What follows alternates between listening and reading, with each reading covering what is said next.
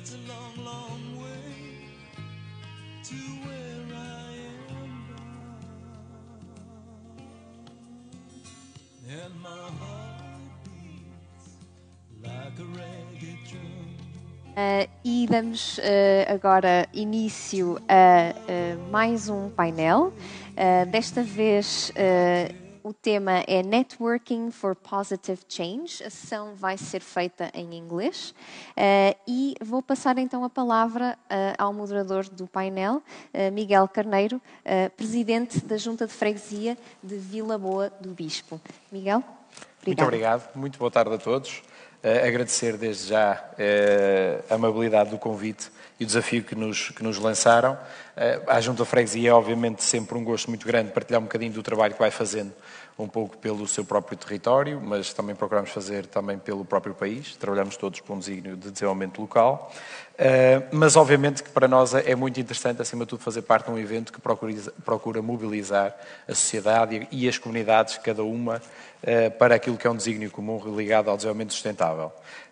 Eu queria só fazer uma pequena legenda relativamente ao painel, que será em inglês. Eu peço desculpa por esse detalhe, mas ainda não conseguimos que os nossos parceiros franceses dominem muito bem o português.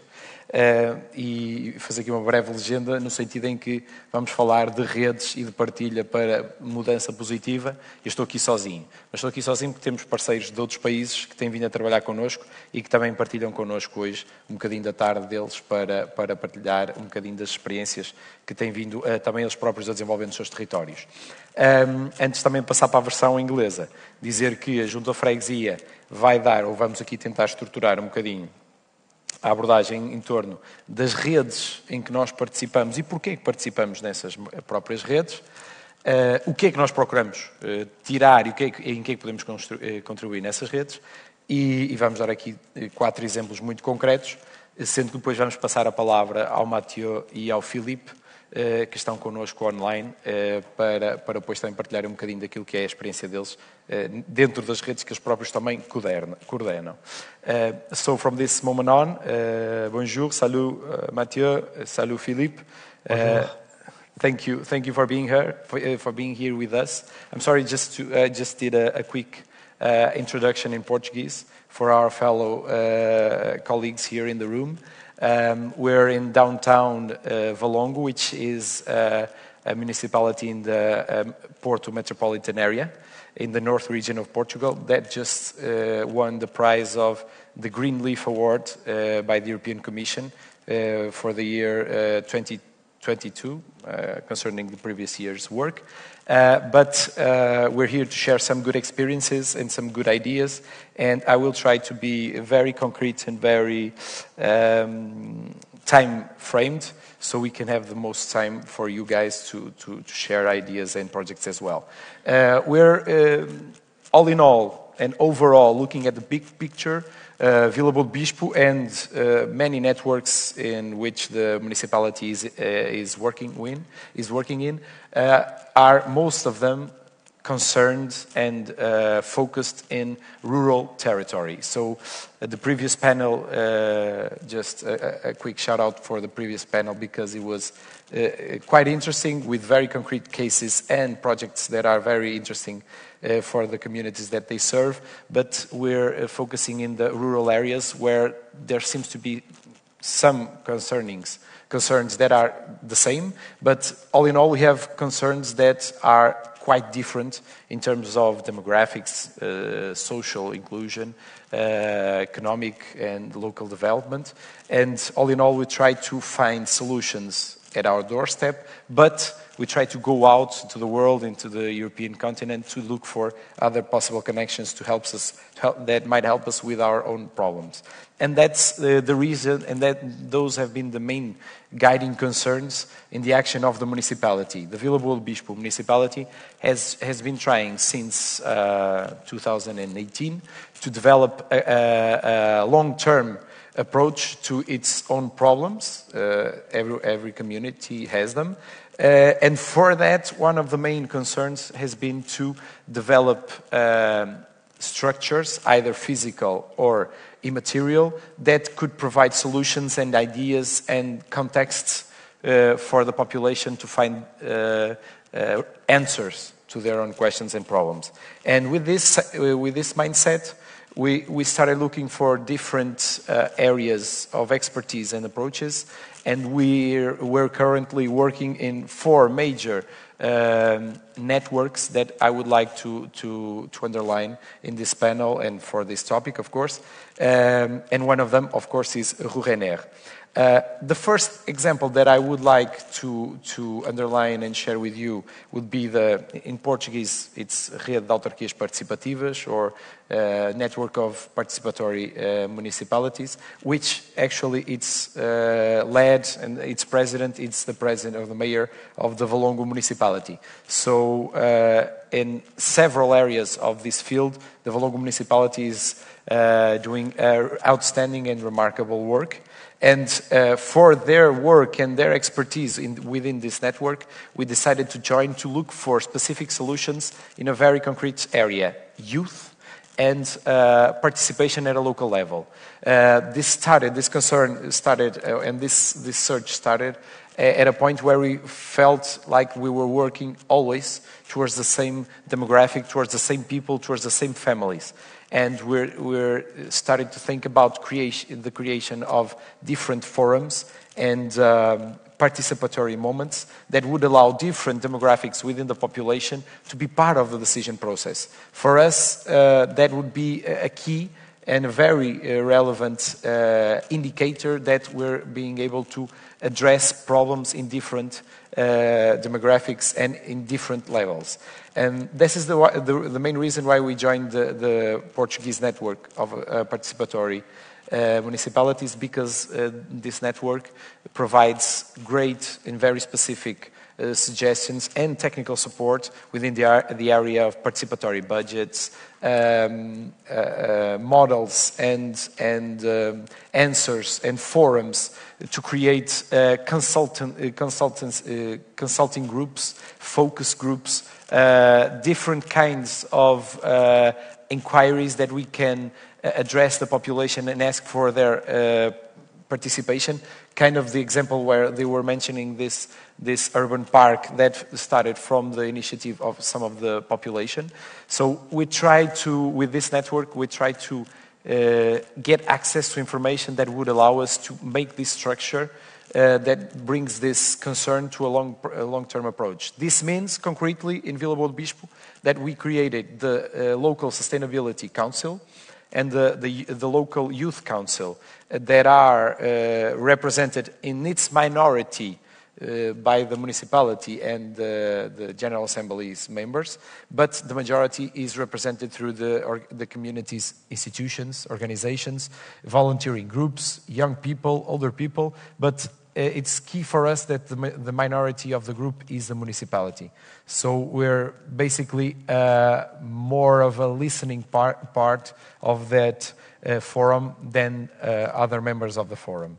Another example that's been a hard work source of attitude for us, it's been the Smart Village Network. The Smart Village Network is a network that conveys villages, mostly located in the rural areas, and it's a network that has members all throughout Europe. Nowadays, the main project that the network has been developing, it's the Smart Rural 21 that's now been developed its 2.0 version. It's Smart Rural 27, but basically this network is doing pilot testing of concepts that could be implemented in rural areas throughout Europe, and for that it's applying to European Commission standards and funding programs to test ideas and concepts to help small communities engage with their members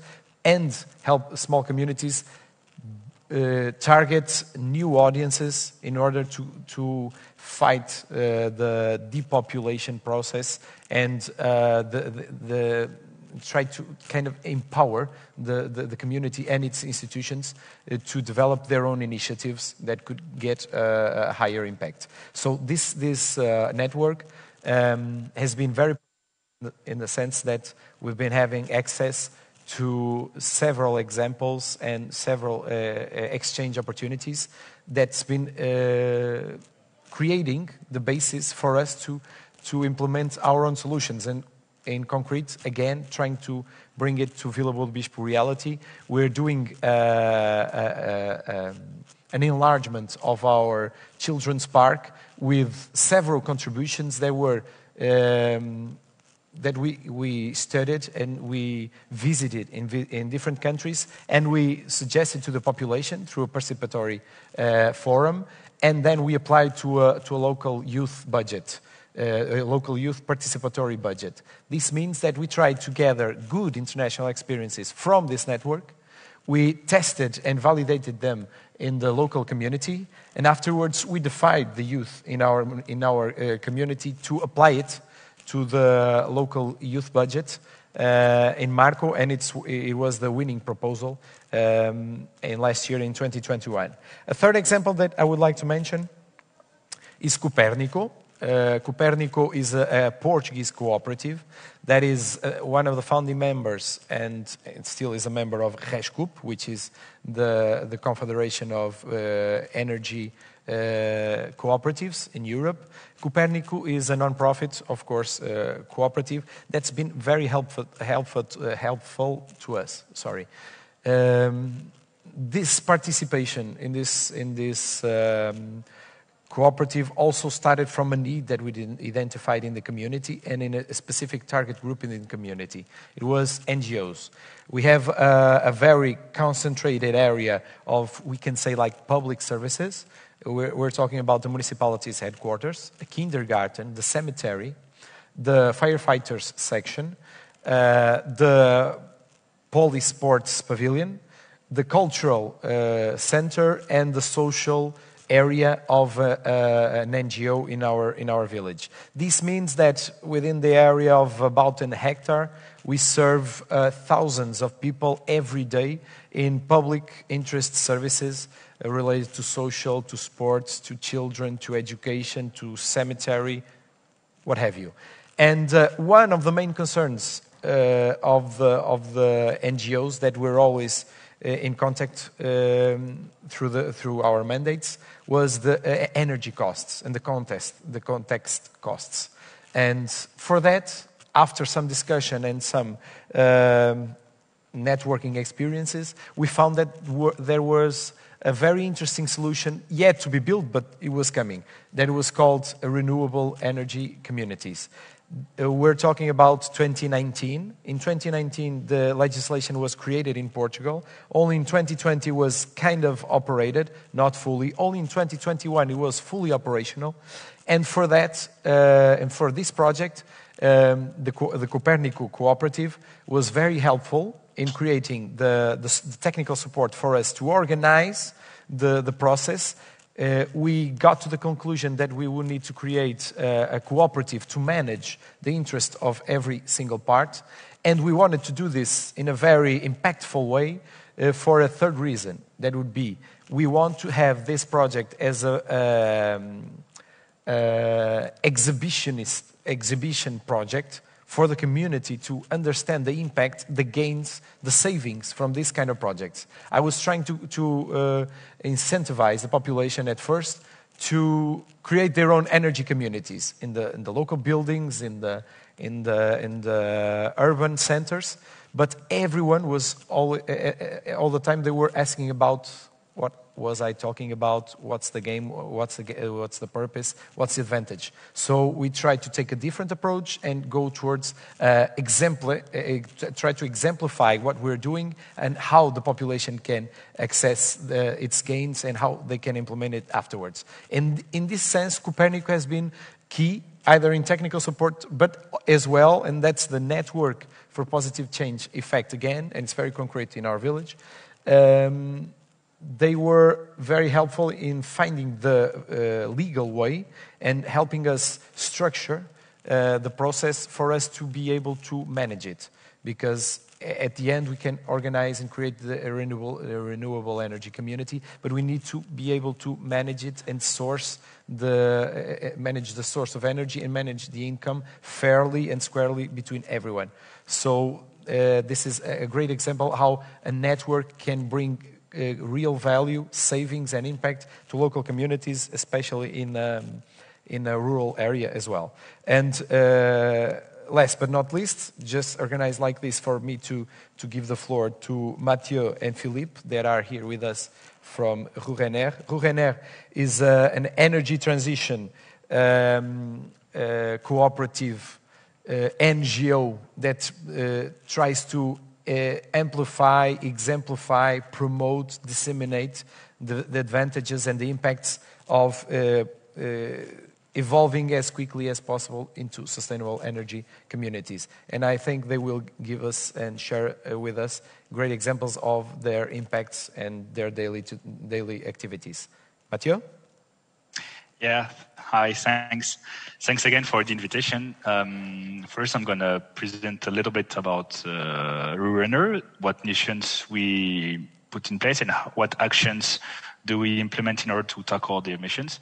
And then Philippe will talk about the advantage of being a member of European networks in general and with the example of RURENER as a member himself. So first, RURENER, as you said, is a European network of rural communities that are committed to the energy transition. Our vision is to build a European Union self-conscious of the potentials of its territories, and especially its rural territories, to realize the energy transition. And by addressing the energy issues, we promote a transversal approach of rural development. RURENER is a space of dialogue between local actions and European policies, giving local actions a European dimension and fostering European policies with local insights. Today, in our network, we have members representing around 10 countries within the European Union. Our missions, first, promote the sharing of good practices between rural territories in Europe and support the building of cooperation projects. And we are in the network, RURENER has this expertise in the project building. We also develop tools and services to support rural territories to implement their energy strategy. So, for instance, monitoring evaluation of impact, field study tours, or also territorial diagnosis. We raise awareness of energy challenges, opportunities, vulnerabilities, and potentials of these challenges in rural territories. And finally, we take local insights to the European level for an increased recognition of rural territories' role in the energy transitions. And in order to tackle all of these missions, we have several actions that are implemented. First, we think that it's really important, and so that's why we continuously build an animated community of interest of rural energy with the organization of European events to strengthen the network and collaboration also among the members. The structuring of field study tours on rural energy and the identification of our members' needs for targeted networking. In order to give an example, in 1 week, we will be close to you in Portugal. We will be in Guimarães for 3 days of an event where the members of all of the network are invited in order to build some workshops and to define what projects and what vision we want to give to the network for the year to come. We also put in place projects, of course. We build partnerships and we conduct projects with European, national, and regional fundings and the partners from the network, but also with partners that are not part of the network. And usually when we start working with partners that are not in the network, they are coming to us after the end of the project in order to apply to the network because of the interest they found it in it. We also can take the members can take advantage of our expertise on territorial dialogue related to energy projects. We also support local authorities to monitor and evaluate the territorial impact of their energy strategy. And finally, we promote the achievement of our members and we share their experience. So there is a communication aspect too, through our communication channels at the local, regional, national, and European level.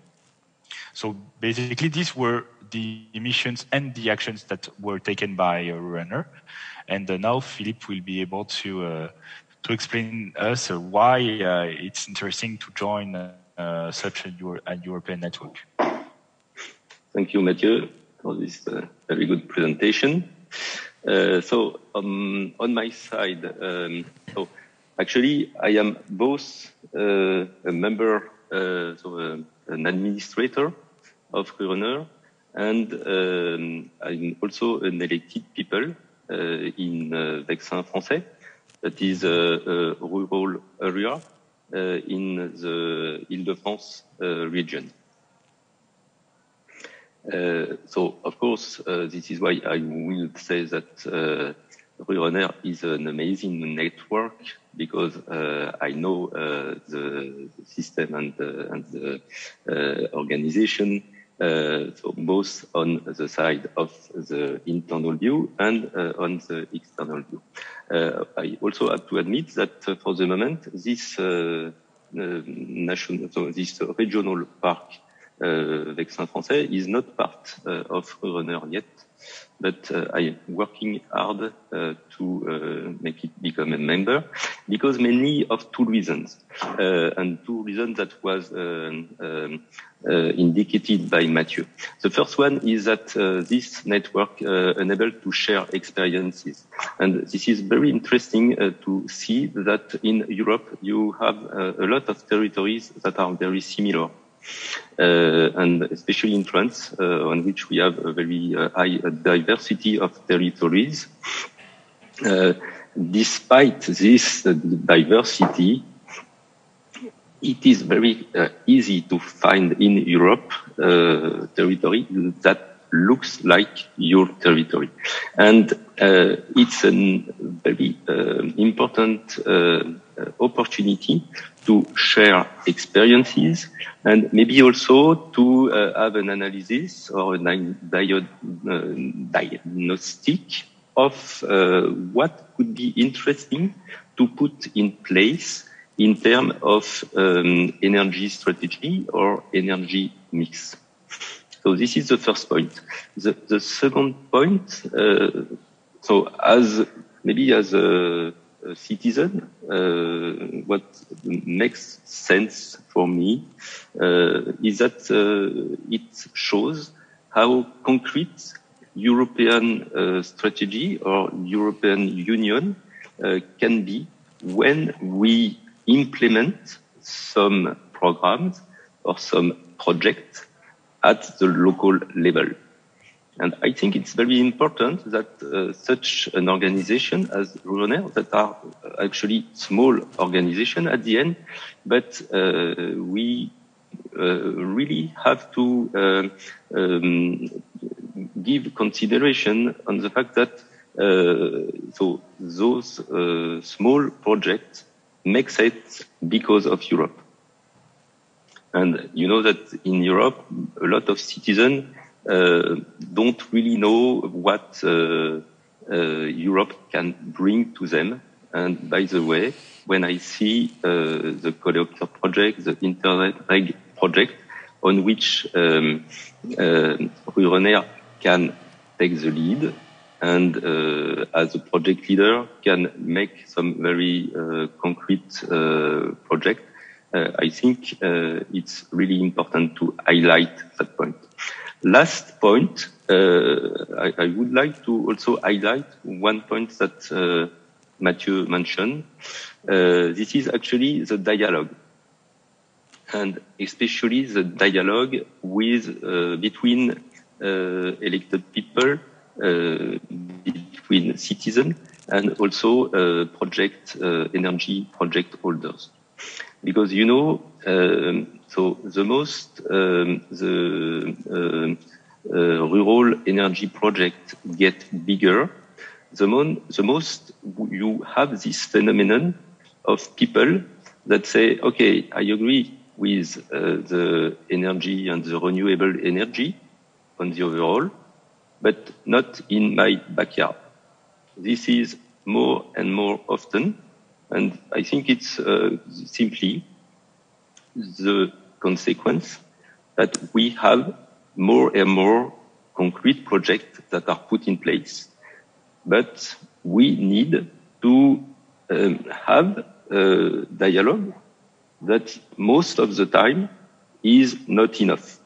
And this leads to a lot of fears, a lot of rejection.